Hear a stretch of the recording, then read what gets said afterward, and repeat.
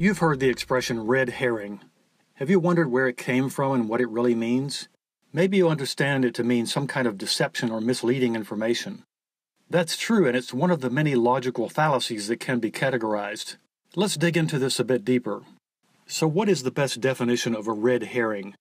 It's a statement that misleads or distracts from an issue being discussed and leads readers or audiences towards a false conclusion. It can also be described as a seemingly plausible, though ultimately irrelevant, diversionary tactic.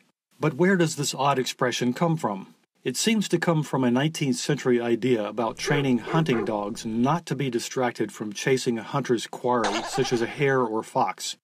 The idea was to drag a kipper, a smoked herring, typically reddish in color and with a pungent odor, to lay a false trail. Let's look at a recent real-life example. Imagine the eager hunting dog is now the news media, and what it's chasing and striving to catch is the truth, or at least a straight answer.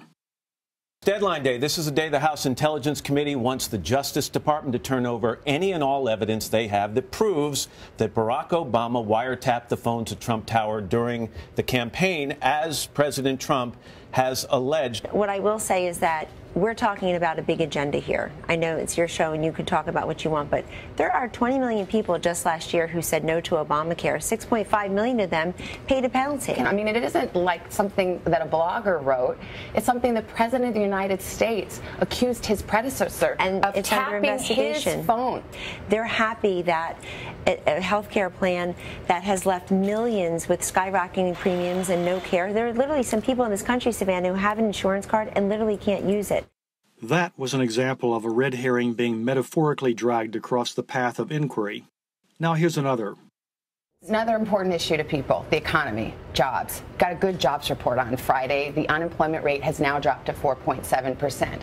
We know during the campaign, when these very same jobs figures would come out, the president said they were fake, the Obama administration was making them up, and they were a hoax. We have less than 5% unemployment. You have CEOs coming to the White House and making announcements to unleash investments, to create new jobs. But you know that's not what the issue is. The issue is here. It's an issue of credibility. He's saying these are the Labor Department has been doing these numbers the same way for decades. Love them or hate them, think they're right or wrong.